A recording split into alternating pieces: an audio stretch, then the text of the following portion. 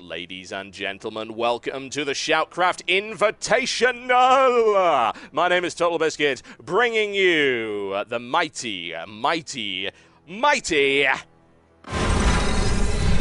Mouse Sports Mana. He's in the green trunks and he is playing Protoss to the north of this particular map. And bear in mind, he was not supposed to be in this tournament. His teammate Hazelworbs, another Protoss, was supposed to be there. Hazelworbs had to pull out at the last minute. Mana has come in to replace him. And against who, you might wonder? Against one of the most terrifying Terran in the world. His nickname is the Destroyer. I personally would call him the Terratron. You may know him as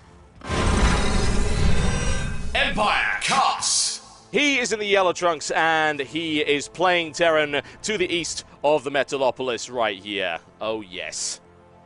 Should be interesting. I'm really looking forward to this matchup. Cos is such a beast. But then again, so is Mana. Mana has really strong TVP action going on.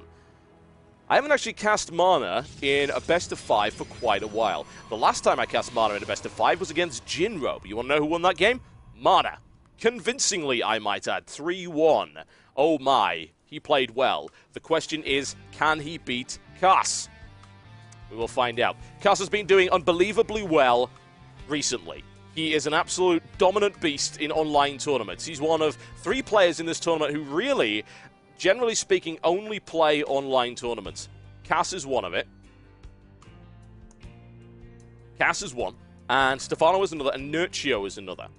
Those 3 guys in our tournaments against experienced LAN tournament players like White Ra, Morrow, Mana, of course. Mana, there's another difference between the MLG, yeah. I don't blame him. There's tons of versions of this bloody map. ESL, TSL3, GSL, TL. Like, it is incredibly confusing. It really, really is. Cos with the knowledge bomb right there. Thank you very, very much. Yes, Lado has close air positions. This only has cross and air positions. It's just a matter of consistency. I mean, we can never really find a happy medium between the two. So it's like, well, we'll go for the MLG versions. At least then you know well in advance what you're getting. And Empire Cos taking a lesson from Cloud's book right there with a very fast expansion coming in. The question is, can he defend it? And what will the response be from Mana? Mana with a standard opening. No big surprises right there. Boosting out a Stalker to try and deal with that. He's already got 2 gas coming up. And you'll also notice this is a no-gas build from Cos, which is very, very common for any Terran that is looking to fast expand. They will not build the refineries. They will not pick up the gas until later. They'll rely on Marines and bunkers for defense, which honestly works pretty well. There's nothing wrong with that at all. There'll be a 2 barracks here, now into a 3 barracks for Cos, and still no sign of gas. This is going to be unbelievably Marine heavy for very obvious reasons. Cleans up the probe, and there's First Blood.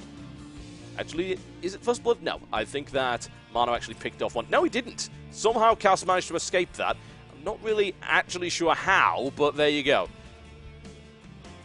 There he is. That SCV is still up. Stalker with a little bit of initial harassment. A couple of SCVs coming down the line right here. Mana making his way to the base. He takes one. Looks to take a second. He might even be able to pick off one, but Cos, of course, his micro is strong. Strong like bear. That will not happen. And a 4th barracks coming up right there. How much information did Mana get? He hasn't seen the 4th barracks right now. He picks off another Marine.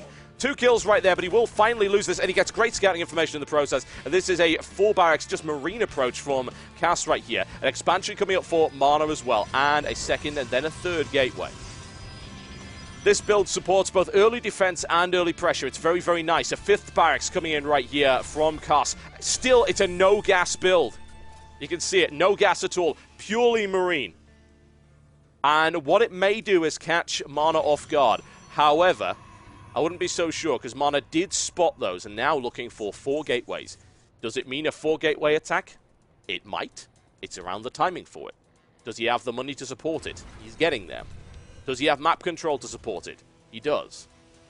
Will Cos be able to hold it without any bunkers with just Marines? Could be dicey. However, I don't think Cos is going to wait around for this. Cos is on his way out, and by the looks of it, Mana might even end up getting his probe sniped off right here. Cos going in with 2 SCVs. This is going to be a very aggressive bunker play by the looks of it. He misses that, so that probe is still there. He could come in behind this with some kind of 4-gateway attack, but I don't think that's going to happen. He's going to have to hold this line. It's going to be very, very difficult.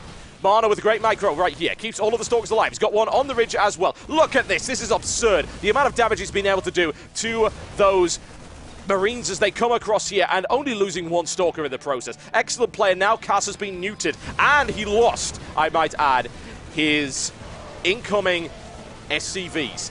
Cleaned up so elegantly there by Mana. What a great play. Excellent, excellent play there by Mana. And it was just so beautiful when you looked at it. It really, really was. Excellent micromanagement on the Stalkers right there, as you very clearly saw.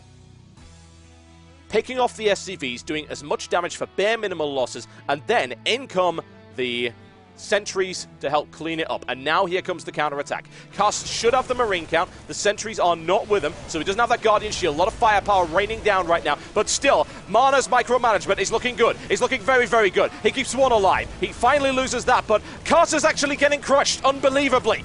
This defense is going to be difficult. Mana is doing incredibly well right now. As I said, he's got such strong Terran versus Protoss play. Mana defeats that. More Marines coming down the ramp. That's a lot of production facilities right here. We are looking at the 8 racks approach. Entirely standard.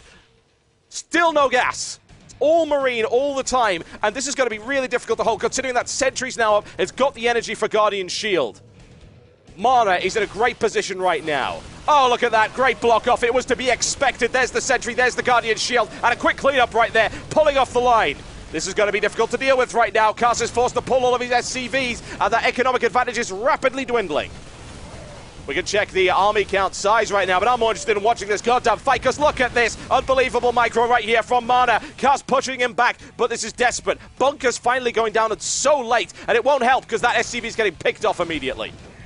I bet Cass wishes he got bunkers up earlier, because there are more Stalkers on the way, and I really don't see how Cass can hold this. He's trying as best he can, but the micro is amazing from Mana. Mana's efficiency is unbelievable. Only 11 units killed by Empire Cass to 63 for Mouse Mana. Mouse Mana into the natural expansion and no defense available. Cass, will he GG or will he try and fight this? More barracks coming up right now. GG, ladies and gentlemen. Mana takes the first game in this best-of-5 series after the early Marine aggression is thwarted by some of the most elegant Stalker play I've ever seen. We'll be right back in just a few short moments, folks, with the next game. Don't go anywhere.